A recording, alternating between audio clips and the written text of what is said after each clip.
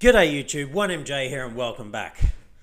So, Saturday evening here in Australia, obviously Saturday morning over in the States and other places sort of around the world, and you know, could be completely different times depending on where you are. But obviously we've had a bit of a retracement, you know, nothing too major, and I guess we're going to try and work out, you know, how far do we think we're going to fall? Are we going to see one of those 40% corrections that have been seen in previous markets, or are we done yet? Look, I can tell you right now, I don't have a definitive answer because I just don't know. I'm not a, savant. I can't tell the future, but there are some things that I'm looking at that will help me make my decision about what I think is going to happen. So number one here, there's a very interesting article. Bitcoin whale clusters show these are the strong support levels.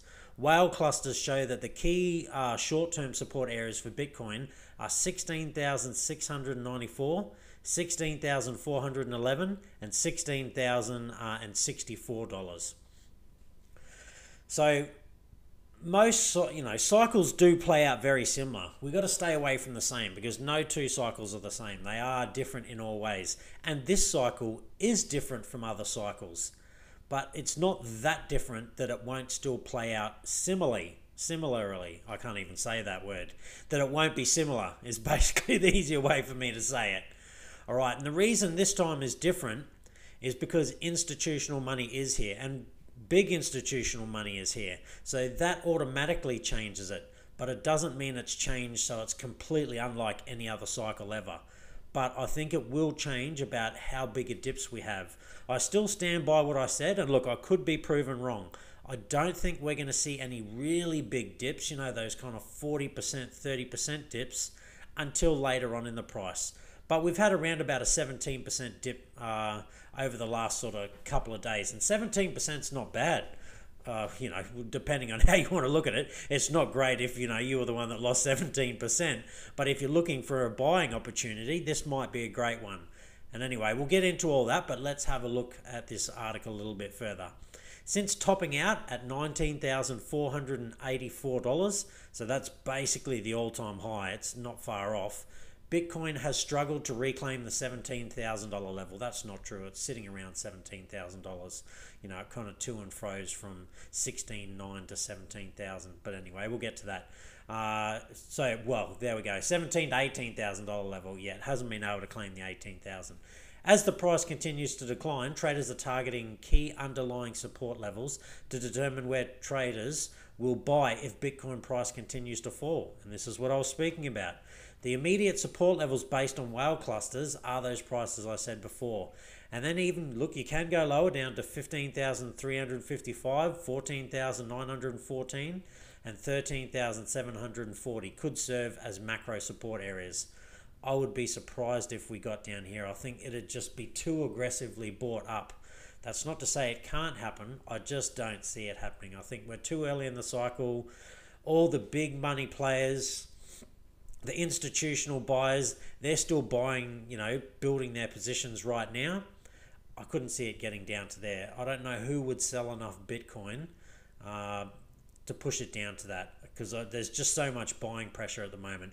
But the institutional players that are getting in now, they're not silly. Like if they got $450 million to buy Bitcoin, they're not coming and just putting one big massive order in. Again, I've spoke about this before. They're doing the micro strategy theory. So they're just bit by bit. They got the little buy orders. And every time Bitcoin dips down a little bit, then that'll trigger it to buy a little bit more. And so these prices will just continue to rise. It doesn't mean we can't have retracements. And look, we could have a big retracement.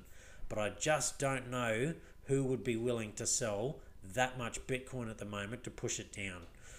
Not impossible, because I just think it'd get bought up, and unless they had some massive leverage, and even that's a dangerous game to play at the moment with the amount of buying pressure, yeah, they would just be losing it and they'd be shortchanging themselves. So we can see here, we can click on this. This is the support level. So obviously there was a ton that was buying back here and at the $12,000 range. And look, we'd be all over Bitcoin if it was 12,000 right now. Well, at least we think we would.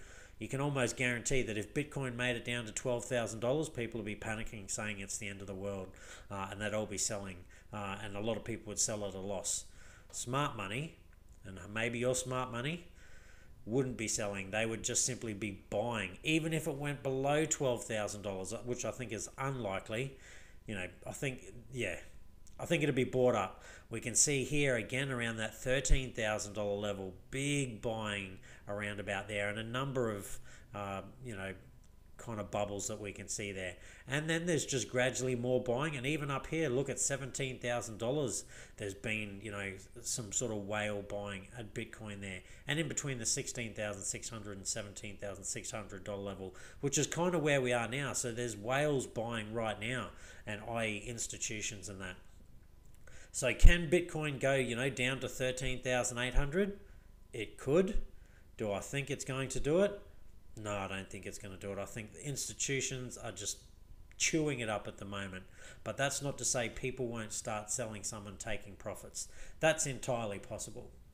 All right, so really they're the levels that we got to watch out for. Is it likely? Sorry, we'll come back here again. Is it likely we go a long way under 17,000?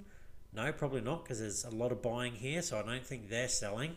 Look, people who bought down here might sell some to take some profits, and who bought down here might sell some to take some profits. But again, it's unlikely. They've probably got price targets that they're looking to sell at later. And unless they were liquidity short, they needed some dollars, that'd really be the only reason that they're going to sell right now, because they just know they simply need to hold, and in a year's time, who knows how much they could have made on their money. But let's say Bitcoin goes to 200,000 and you bought it at 12,000, and look, let's just round it down to 10,000. You've 20 extra money. Why would they sell now? It's just unlikely. Not impossible. And again, look, they might sell bits of it because they're in profit and they're just taking some profit. Nothing wrong with that. But I can't imagine that they're just going to mass dump when they know the price can go so much higher. Again, unless they got some kind of leverage plan, or they're teaming up with other whales to dump prices really low and buy back in again, which again, that's a dangerous game to play. So I really don't think we're going to come down too much lower, but I could be completely wrong. I am not a financial advisor. Please don't take anything I say as financial advice. This is just my personal opinion. From the things I see in the market, my time being here, 3 years, kind of pushing on to sort of my 4th year, that's my personal opinion. We'll wait and see whether I'm proven right or proven wrong. A lot of people are probably thinking, oh, you're proven wrong, there was a dump. I never, and it's not even a dump, it's a retracement. The 40% would be a dump. I would agree that's a dump. I still don't know. It's not even no. I just don't think we're going to have any 30-40% retracements before sort of $25-ish thousand. Not to say it can't happen and it won't happen. I've been wrong before. I'll be wrong again. I just think it's aggressively being bought up too much, and that's why Bitcoin's sitting around 17,000 sort of dollars. But look, it's the weekend. There's always going to be a retracement. It could continue on Monday, and it could, keep going down over the next few days. The downturns in Bitcoin when it's having retracements in a bull market, they last around about a week to sometimes 2 or 3 weeks. Most of them are around about a week. So we're already sort of halfway into it if it's going to last the average, which is about a week. So we'll have to wait and see whether there's more to come or whether we have bottomed out. But moving on, let's get over here. We'll refresh this. So this was 515,000 and Bitcoin was around $17,000. And it's been there for a while. It fluctuates between sort of 16,900 and 17,000. Still roughly sitting there, still roughly the same price.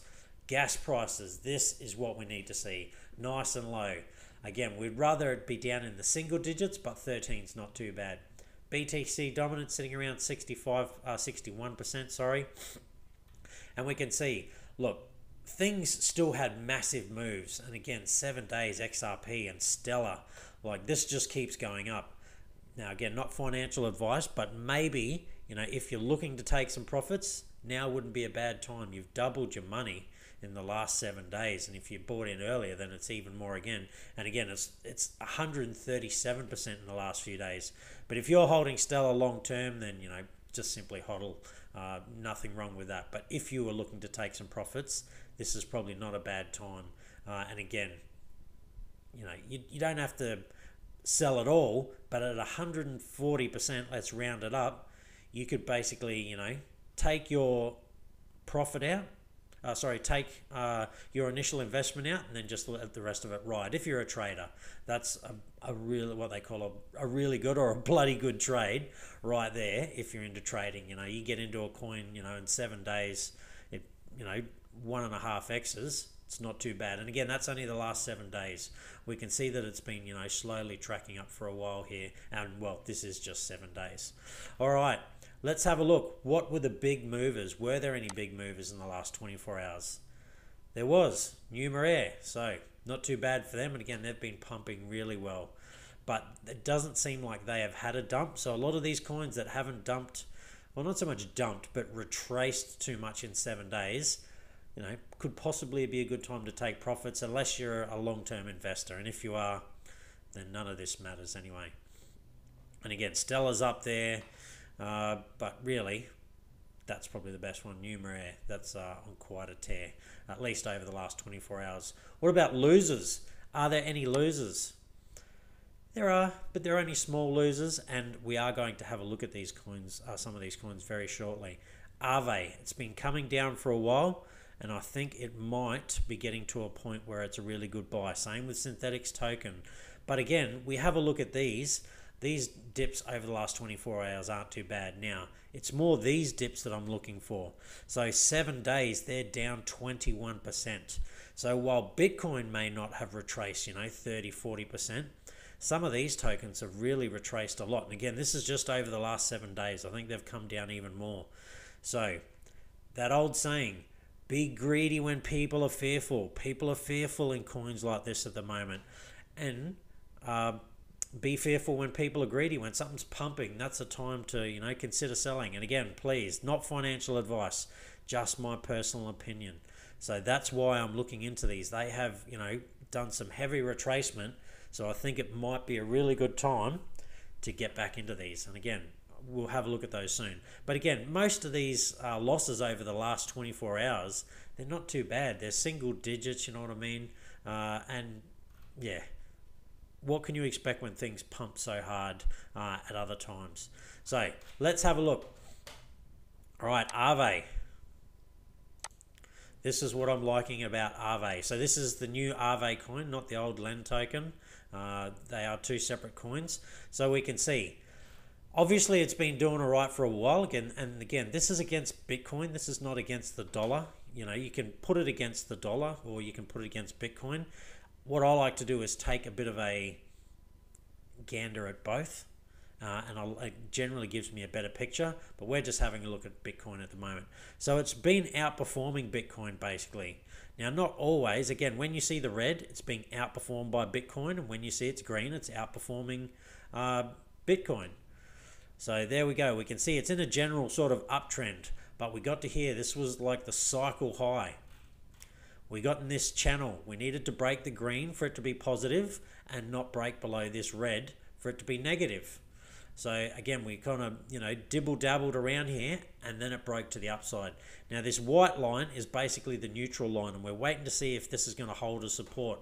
And we can see it's come back and bounced off here once and it's come back and sort of bounced off here twice. So I think this is going to do a little bit of sideways action, well, I'm hoping, before it starts to pump up and do its next sort of move. Now again, I could be completely wrong.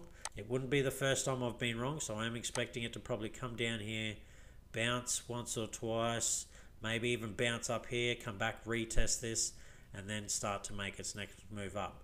But there's no guarantees that it does this. It is quite possible that it rolls over, hits this again, and rolls over and goes lower again.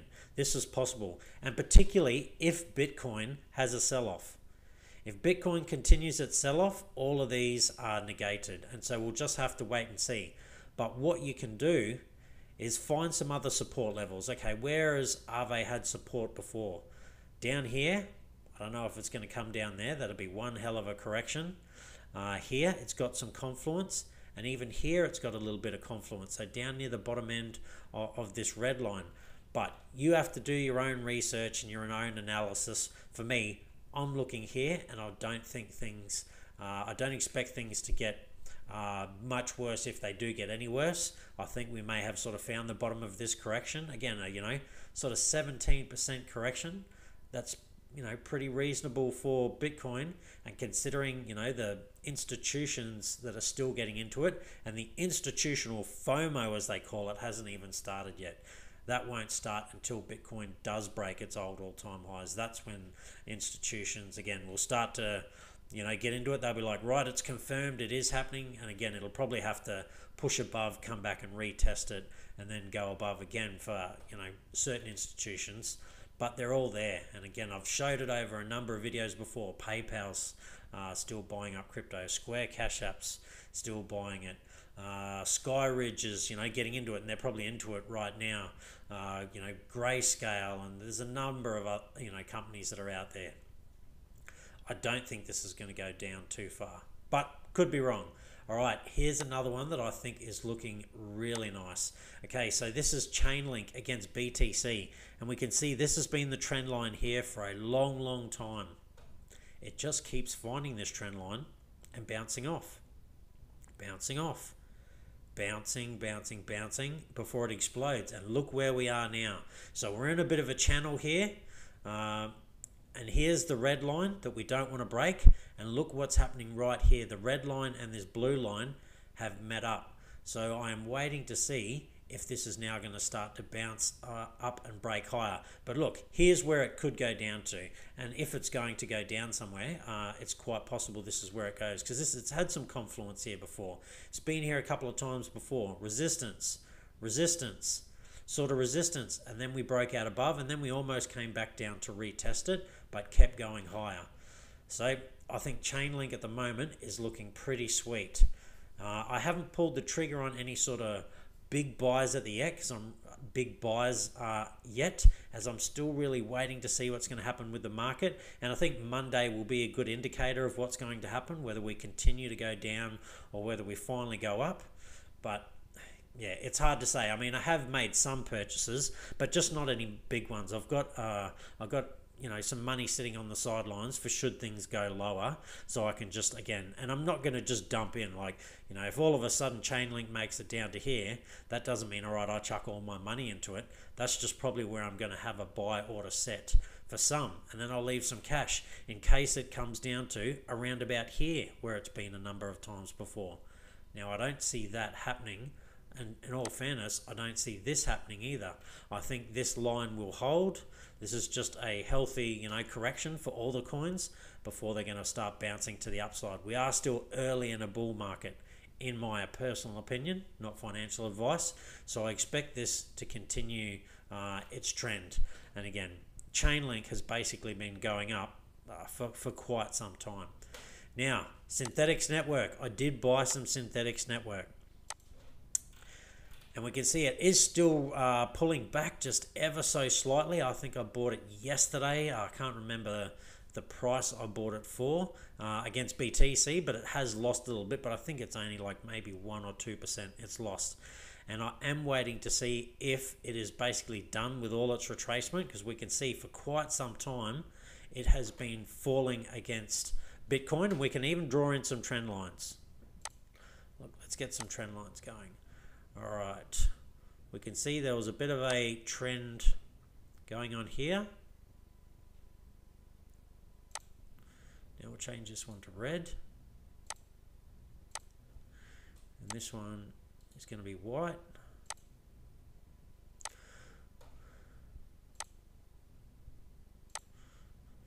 Now we can also draw in another trend line.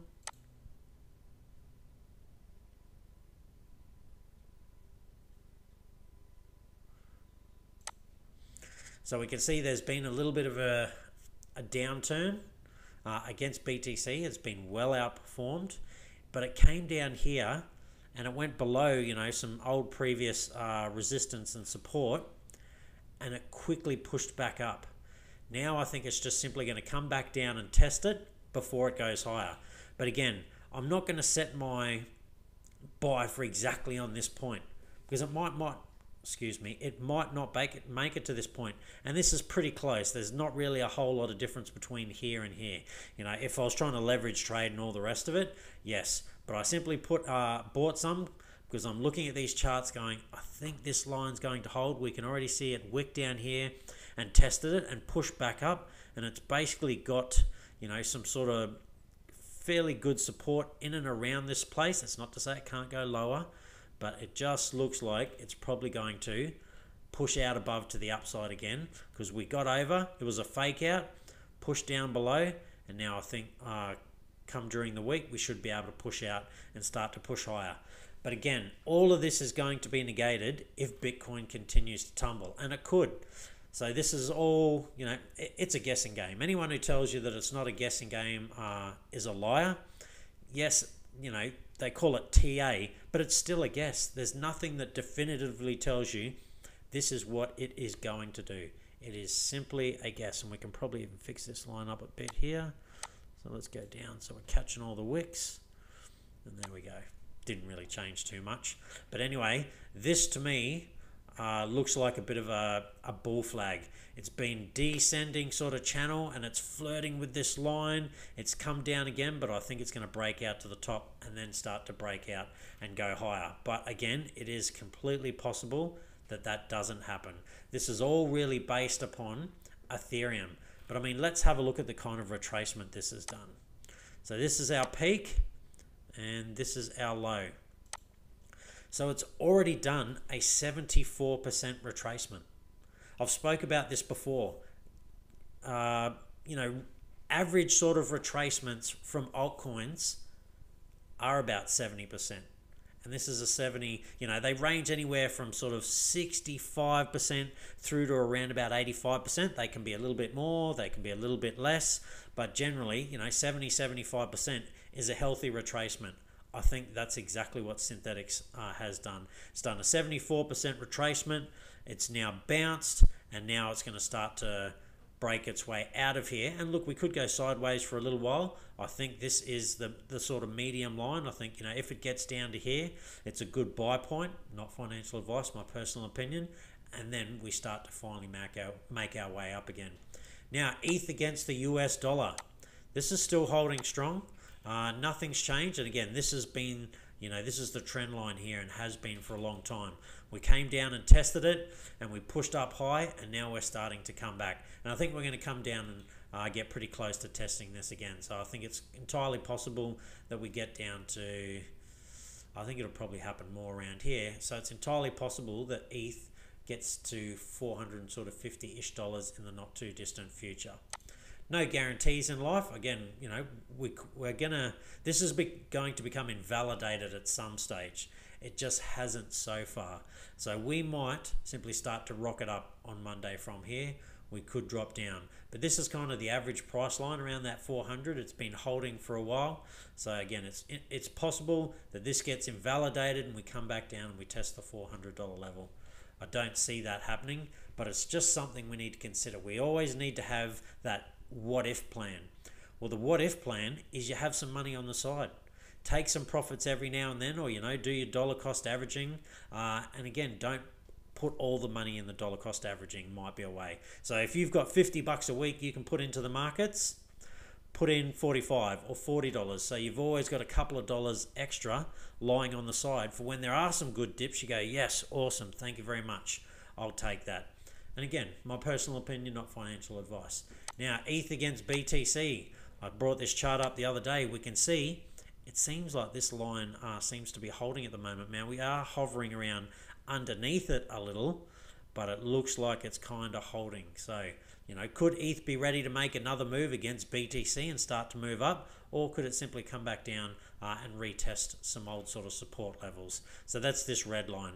I would be a little bit concerned, and again, not the end of the world, but I would be a little bit concerned if ETH fell below this red line, but that's not the end of the world. And again, this is just against BTC.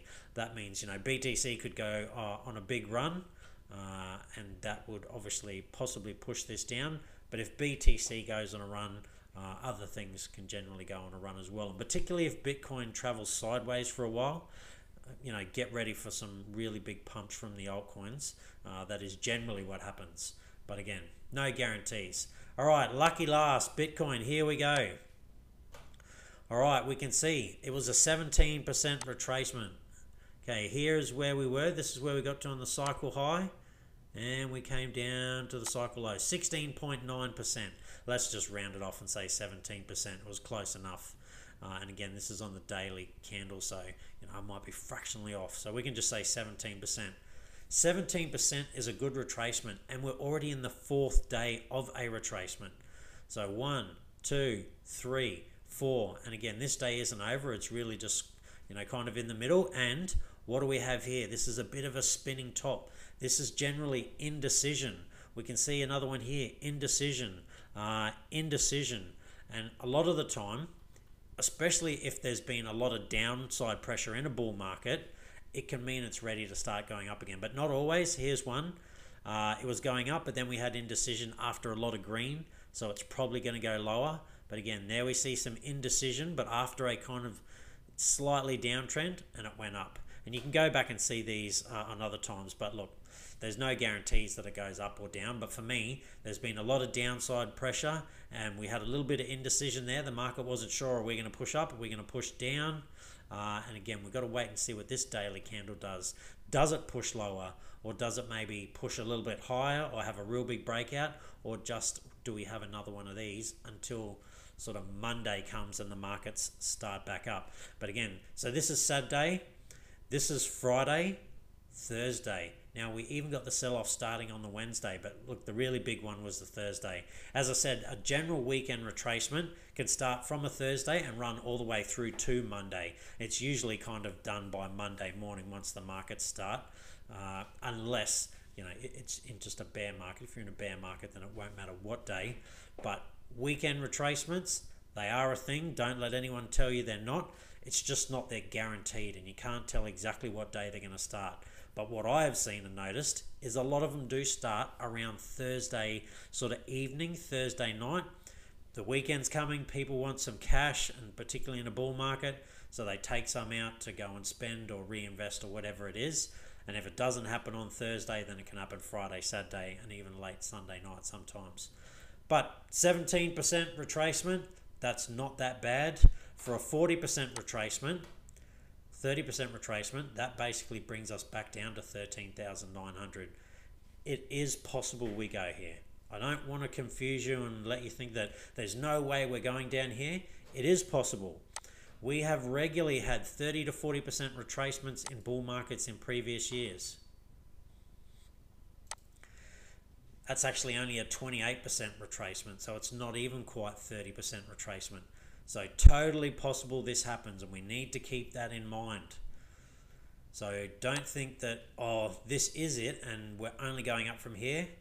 That is what I sort of think will happen. We're more than likely to continue to go up. The buying pressure from institutions is there. They will just start to buy more come Monday and all the rest of it, and they're probably still buying more now. But that doesn't mean that it's a guaranteed. There is a totally possible reality that we continue down to here. I would be, throwing all spare cash that I had at Bitcoin at $13,900. That's what I would be doing. I'm not telling you to do that. You make your own mind up. Really, if Bitcoin gets down to even sort of the $16,000 level, I will be putting more money in. If it gets down to the $15,000 level, I'll be putting even more money in. And if it gets down to the $13,900 level, I'll be selling anything that I can sell, not things that I need to live and all the rest of it, but knickknacks and whatnot. And yeah, whatever money I could find, I would be putting into Bitcoin at $13,900 if it were to come back down there. All right, that's it from me. Please hit that like button down below. Please hit that subscribe button. I really do appreciate all of that. It helps me get my videos out.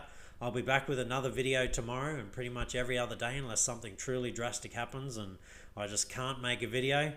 Stay safe. Be kind to one another.